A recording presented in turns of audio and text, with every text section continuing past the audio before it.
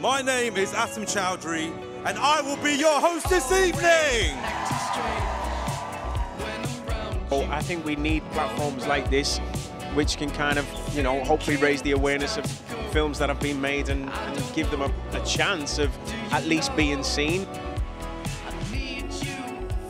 I think it's so important that we have unique stories that have a unique point of view, and it seems to be more and more the only place that you get to tell those is in independent film.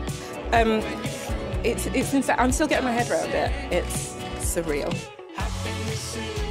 Independent film, particularly amongst like all cinema, has a way of telling stories that really need to be told.